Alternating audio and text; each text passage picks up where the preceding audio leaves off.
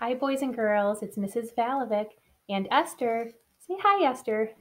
Esther, look over here. Look at the camera. Say hi. Hi, boys and girls. We have already learned the 3 things all animals need to stay alive. Who can remember what animals' 3 basic needs are? Food, water, and shelter. And animals find all of their basic needs in their habitat. They find everything they need to stay alive right where they live. Today we're going to learn more about animals and plants who live in the pond habitat. Listen to find out how pond animals find food, water, and shelter in their habitat. Here is the title page. Do you see the title? Life in a pond. Can you find the word A? Good job, just like the letter A. The author is Lindeen, so she wrote the book. She wrote the words in the story.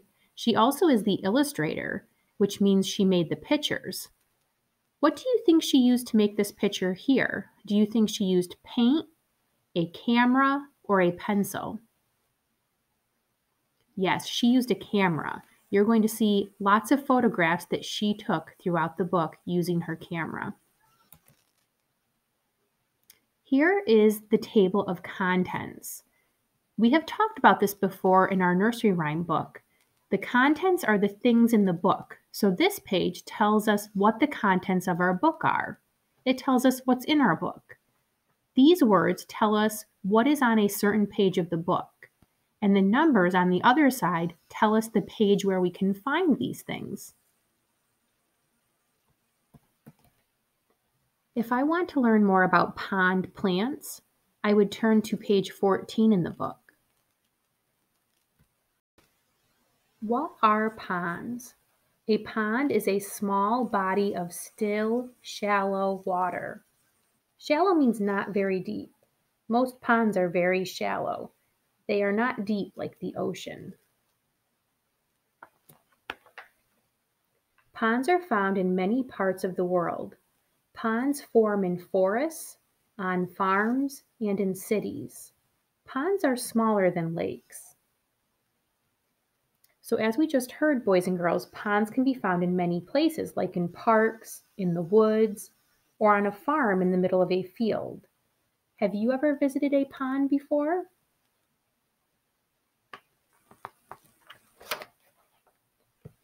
Pond animals. Many kinds of fish swim in a pond. Fish breathe through gills. This is a picture of a fish right here, and this fish has gills that let it breathe underwater. The gills are found on the side of the fish's body, right behind their head. Humans cannot breathe underwater. We have lungs, not gills. The pond is providing shelter for the animals like this fish here. Ducks swim in the water. They eat insects. Ducks also dive underwater to look for food. Which basic need are the ducks getting from the pond in this picture? That's right, they are getting food because they are eating the insects. Frogs kick and swim in the water. Frogs eat insects. Which of the basic needs is the frog finding in the pond? That's right, they're finding food just like the ducks because they are eating insects too. Pond plants. Water lilies grow in ponds. Their leaves float on the water. Their flowers bloom. Remember, a plant has basic needs just like an animal, but their basic needs can be a little bit different. They get nutrients from soil, they need air, they need water, and they need sunlight. Which of the basic needs is the water lily getting when it spreads its leaves on the top of the pond? The leaves are getting sunlight and air when they sit on top of the pond, like you see in the picture here. Cattails grow in ponds. A cattail is a plant with a fuzzy brown tip. The tip looks like a cat's tail. Remember, plants need sunlight to grow healthy and strong. Cattails are getting sunlight all around the pond in this picture here. That will help them grow healthy and strong. Sunlight shines through shallow pond water. Sunlight reaches plants that grow on the bottom of the pond. So there are plants at the bottom of the pond that we can't even see in the picture here. Living together. Many plants and animals live together in ponds. Animals find food in ponds. Plants need pond water to grow. Ponds are full of life. What two animals do you see in the illustration here? A raccoon and a frog. At the end of our book, there is a glossary. A glossary tells you what some words mean that you found throughout the story.